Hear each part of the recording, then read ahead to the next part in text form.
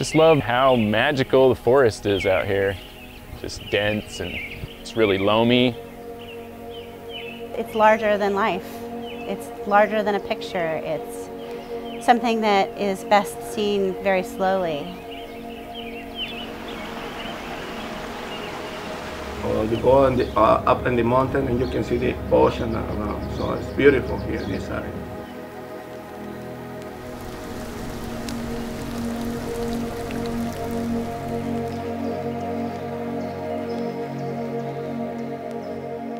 When people first visit Yachats, I think they're totally taken by the headlands, the forest, and the ocean all coming together. And the sound of the waves, you know, they're just awestruck by it. You get a place for yourself. You have your own space for your own time and time to just reflect. There aren't a lot of other distractions to take you away other than the ocean and the birds and the trees. It means a lot to a lot of people.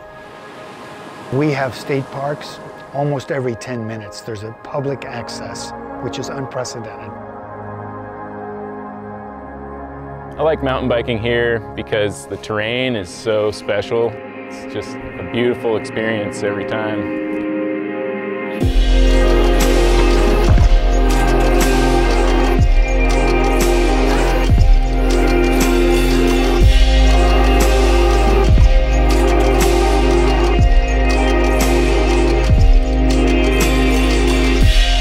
Just being able to descend right to the ocean is an amazing experience I don't think you can really get in most places.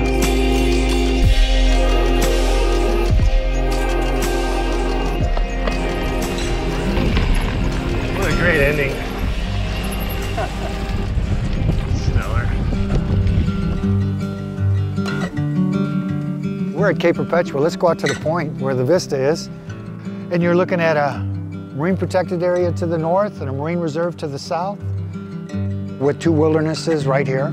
So you can hike into the old growth, or there are little pocket beaches and little trails that you can get to and you'll have it to yourself for the most part. We're one of the, if not the best spot left in the West Coast. The coast has got awesome opportunities for engagement. An invasive problem that's just continuing to grow. And so doing our part by getting on the beach and cleaning up is all you can do, but it's really great. It's every one of these programs is an incremental approach to something that is much larger than we are.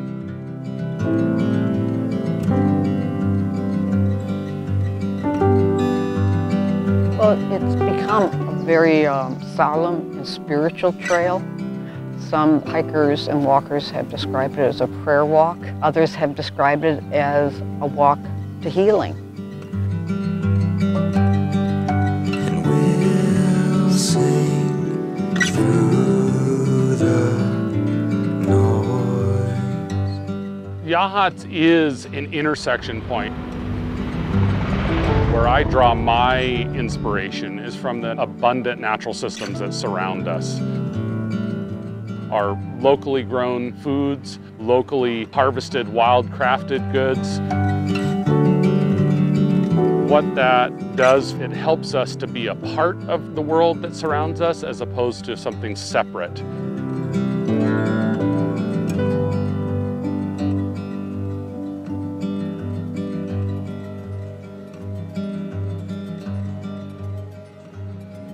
And Waldport is one of my favorite little towns on the coast. It's one of those places where you can just come as you are. And there's just some great small businesses on the Central Coast. Galleries, little restaurants, cafes. We've got an incredible little chocolate shop.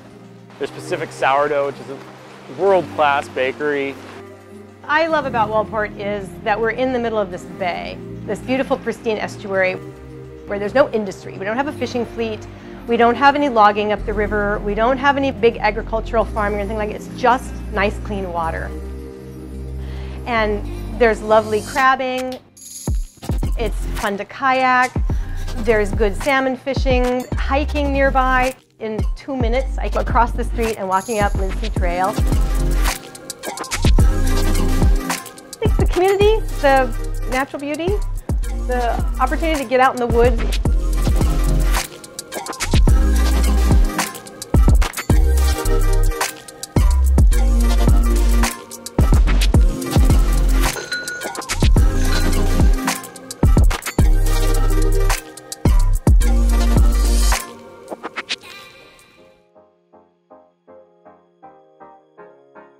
South Lincoln County is just one of the more beautiful places on the planet, let alone the Oregon coast. Anything to get out in it, whether it's hiking, biking, kayaking and paddling. I love just going for a walk in the woods, and it's really like its own meditation. And you get out on these big, wide open beaches.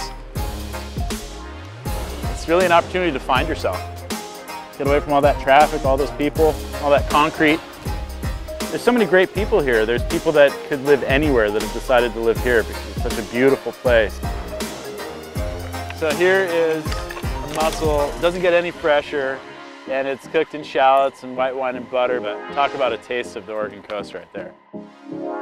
What's amazing is that, all Oregon beaches are public. Thanks to the beach bill in 1967, it's everybody's beach, and that's a rare thing.